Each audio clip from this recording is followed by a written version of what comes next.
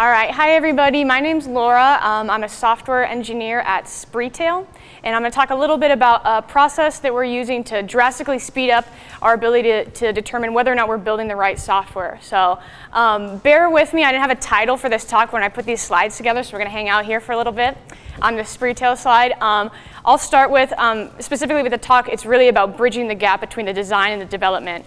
So a little bit of background, I guess, on myself. My background is not in software engineering, no computer science of any kind. My education and all of my experience prior to my professional career was in art, specifically graphic design, print design.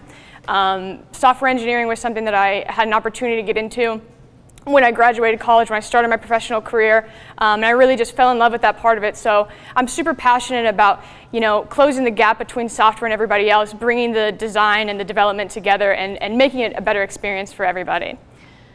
So actually, yeah, we're going to stay here a little bit longer, I'm sorry.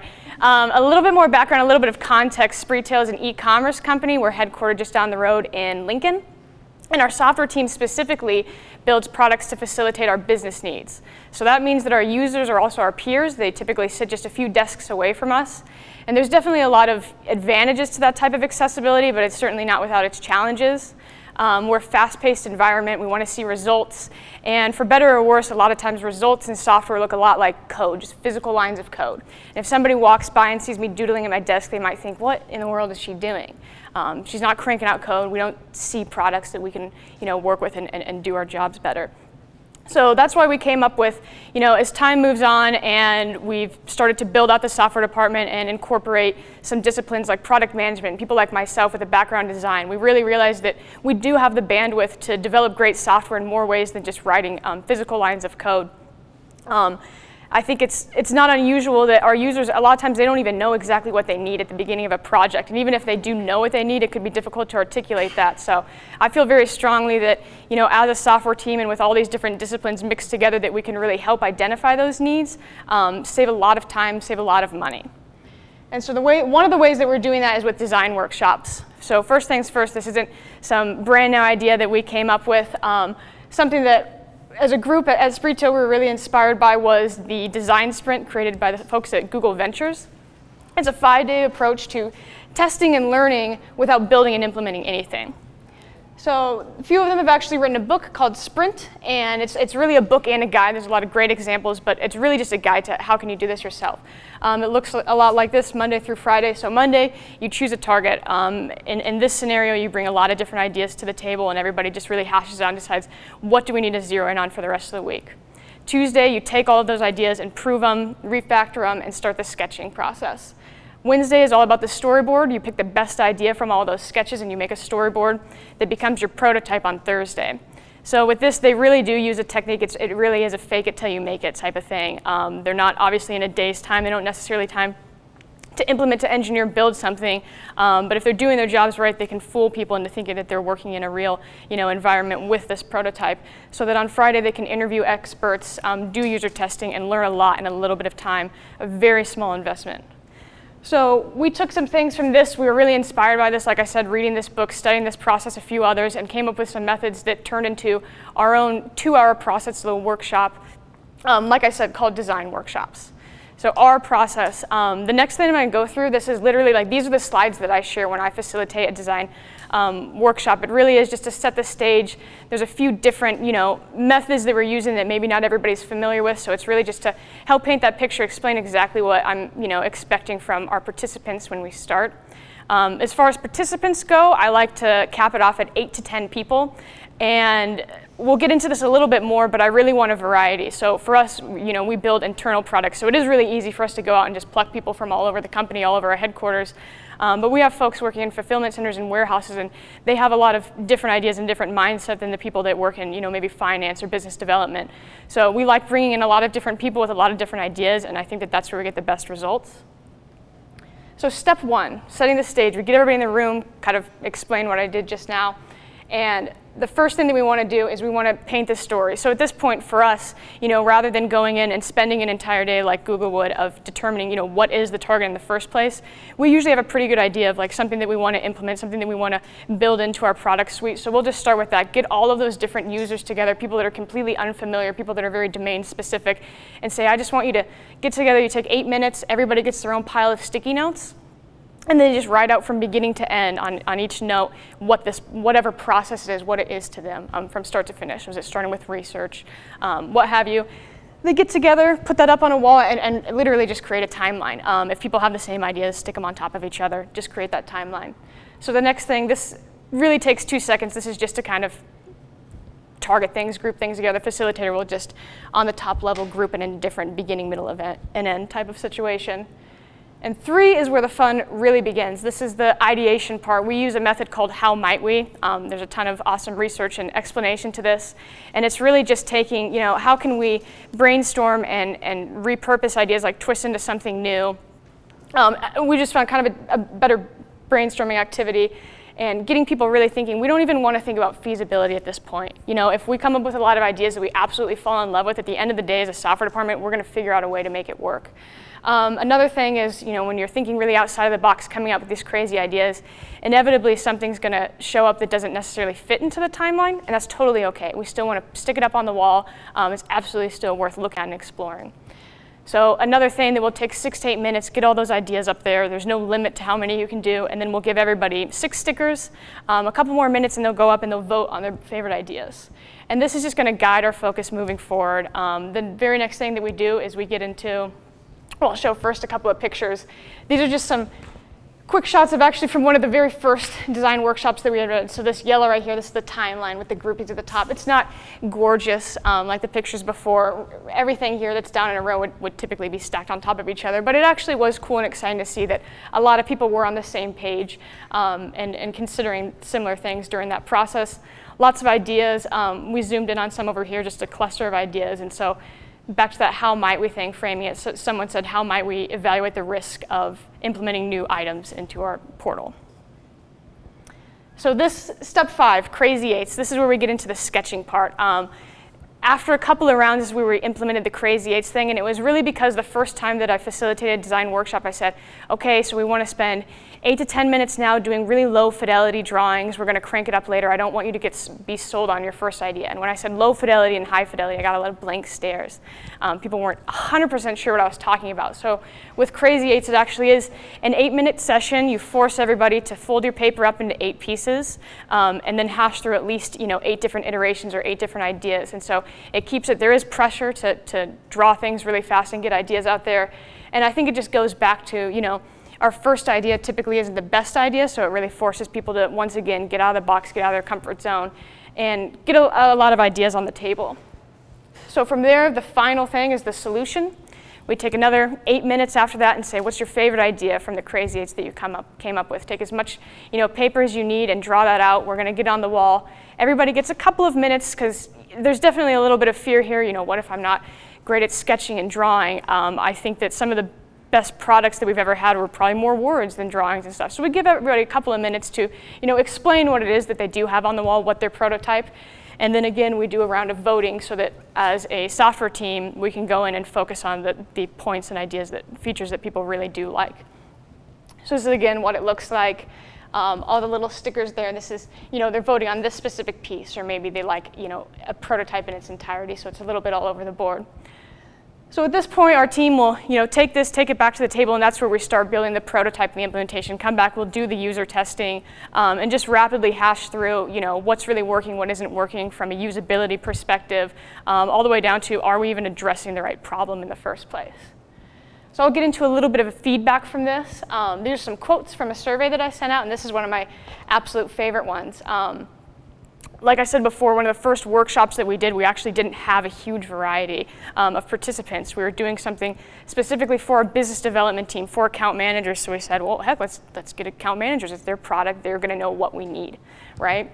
Well, one of them even said, we have a product called Margin Calculator. And no one ever once said the words margin calculator in this design workshop, but when we got all the prototypes, all the drawings up on the wall, every single account manager said, well, yeah, so this is margin calculator, and then I'm just, this is a button or something that we can add to it. And that's exactly what we want to get away from. That's what we've done so many times is, building these enormous, really robust products where features just keep going on and on and on, instead of making a new, something that never gets used to its full potential, when really we should, be building new things that address exactly what we need. So after the fact, they realized, like, oh, wow, like, these are some awesome, fun new ideas that completely different people, some of our developers, some of our FC people came up with. So they said it seemed like users were operating under artificial constraints of the software team. And I think it made people feel a lot better that they were a lot more confident that they could bring more ideas to the table. I think people trusted the software team a little bit more after this. A couple other things, people just loved the collaborative effort, felt like it was a heck of a lot better than anything that they could come up on an individual basis. And then just really zeroing in and making something that's potentially a very difficult process to understand very easy and understandable. So the last thing that I have here, this is a real example of a product that we're actively working on, something that we went through the design process, and I'll just kind of show you where it's at right now from beginning and with the design workshop. So like I said before, we're an e-commerce company, and we sell products on a lot of different marketplaces like Amazon, eBay, Walmart. We have our own website. So there's a lot of different prices and a lot of different places that people need to manage. And in the past, our account managers would manually do that. They would go to all these different sources and manually look at it, do a lot of research, and just make decisions on their own. So we've known for a long time that that's something that needs to live in our product suite, but we really didn't need to know where to go from there. Was it just a giant, Excel document that so many people love, that are very data-driven? I certainly hope not. So we really just didn't know where to go. And we didn't know exactly what people needed. So we took it to the design workshop phase, got some great sketches, prototypes. And the very first thing that I did was spent, literally just 5 to 10 minutes of just taking all those different ideas, all the different features that we liked, and throwing it on to what we're using here. Everything that we're using here for it is built in Adobe XD, Experience Design.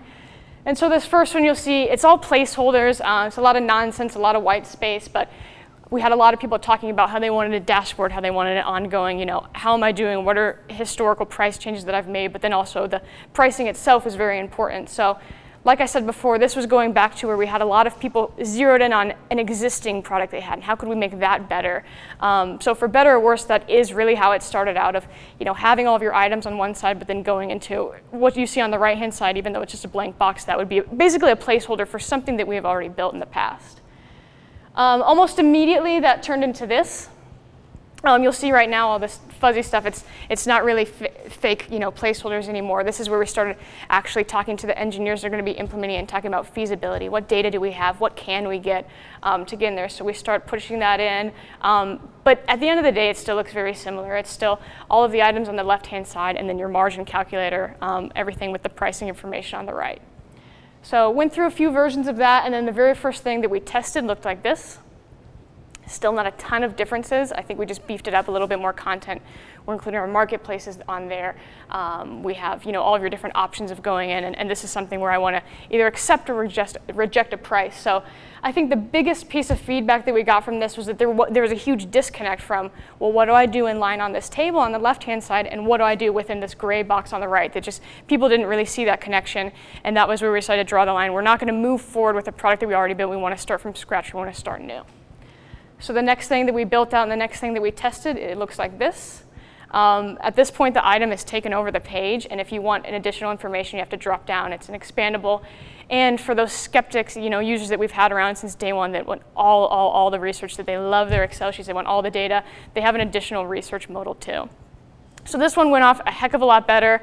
We got really great feedback for this, and so at this point, I'll really just show, this is where it's at right now. The changes before were pretty drastic. At this point, we feel pretty confident where we are. We're just hashing out exactly what information that we're displaying and not displaying, and at what different tiers. So with that, before I get into any questions and stuff, my favorite thing about this, and the thing that I really like to end with, is you see a lot of variation, a lot of really big drastic changes.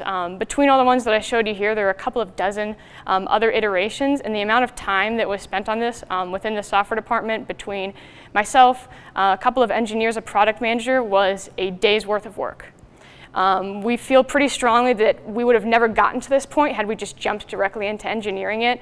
And we're at a point now where we're starting to build out those stories for our upcoming sprints. And we feel confident that this is something that we do want to engineer and build because we know that it's going to be useful. We've done the testing and we're ready to go. So thanks for listening. Does anybody have any questions? Can you go back to some of your screens, please? Yeah, absolutely.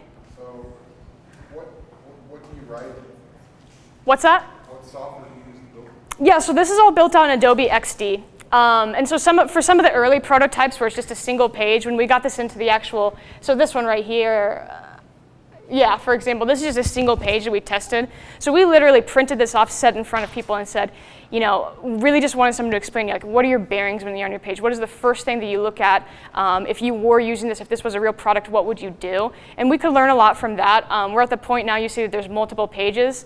So we've built this out in such a way that if we're doing our job right, our users sit down and they think that they're actually working within our product suite. They think that it's something that we've built. XD, it's similar to, it's Adobe's version of Sketch, also InVision, Marvel. There's a lot of different ones out there. If you've used one, you've used all of them. And you can tie things together and really make it work to an extent like a real piece of software would. So we're at the point now where we actually are trying to trick our users, and we want them to think that they're within our existing product suite, and instead of taking days and hours and thousands of dollars to do it, it takes an hour from one of our engineers, designers to do. Yep. Yeah, this is maybe a specific question because I'm working on a very similar problem. Awesome. Where we're building a metrics dashboard. And so I heard you say that when you went to go surface like what information actually goes in there, that you went to the developers. Did you also go to the users about what's important to them? Yeah, absolutely. So I guess I didn't want to get too much, into the nitty-gritty of all the information that we're pulling into this product, but that was absolutely part of the ideation phase too. We took all those pictures, we kept every single sticky note, every single drawing after the fact, so we could go back and people wrote specifically, this is what I need as far as research goes. And these are all my different ideas of how do I get that. So we definitely took that, and it was ongoing as well in the user testing. People would say, as far as, these different tiers at the end, like how did we decide what information went at what level, what was really accessible, and on the front level, what was tucked away and hidden in a modal. A lot of that was with talking to our users saying, they're like, well, I could not make a pricing decision unless I had this information. But we also did spend a lot of time talking to our engineers that, manage those databases as well, just because we needed to know what do we currently have our hands on, and then also what it's gonna cost to get additional information that was requested. So, what else? So the design sprint takes a week. What does the timeline look like beyond that? Is this done like immediately before it's selected for development? Is this done months prior to actually building it? What does the rest of the time look like? Yeah, so because for the process that we're doing exactly, the design sprint that we were really inspired from really was a week-long thing, and then they would go from there accordingly. I'm sure there's a lot of different ways. For us, this workshop that we're doing, prior obviously to all these prototypes, was really just a 2-hour workshop, a 2-hour session. I'm in the camp, my opinion is that it's never too early to start this. I think there have been certain times where we have been on the ball. We've started right away at the very, very beginning of a project. I don't want anyone to get committed to any ideas. I want to get all the ideas on the table first. But at the same time, if you have a project that's just completely gone off the rails, that's also a good opportunity to go in and have a design workshop. Then from there, like I said, that's a 2-hour process. And we always just make a point, we want to get back in touch with our participants. A lot of it does have to do with, we want to create a safe environment where the rest of the company trusts the software engineers and what's going on back in those corners. And so a lot of it, we make a big point to make it a safe environment in the first place where everybody's idea, nothing's off the table to bring his idea, and then we make a point to get these prototypes in front of them as soon as possible. So within a week is where we would want to have at least this very first one to say, hey, this is what you drew, and now we got it up on a screen so that everybody can see it. So I want to have that within a week to show all our participants and just say, start pinging them, getting things on the calendar to do the actual user testing. So depending on how many different iterations you go through, the user testing could take a few weeks. We were able to get through this pretty quick, but we'll certainly continue the user testing now as the engineering, the actual development starts.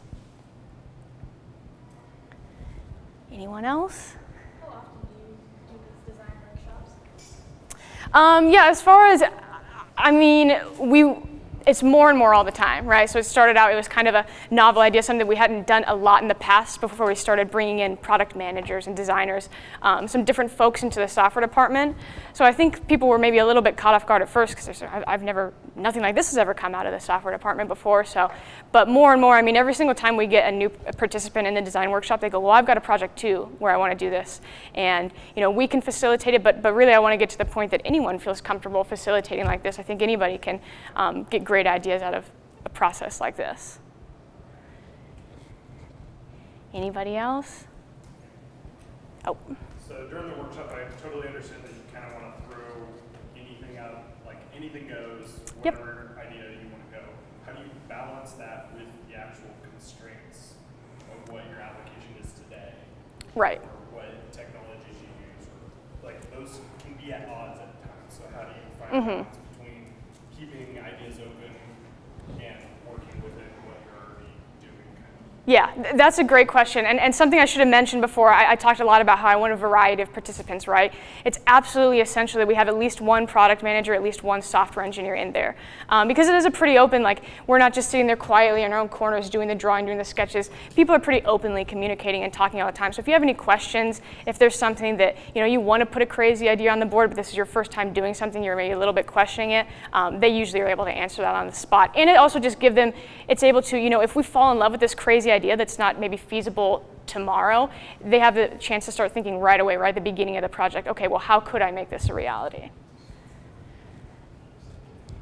Anybody else? Cool, well, thank you very much for listening. Appreciate it.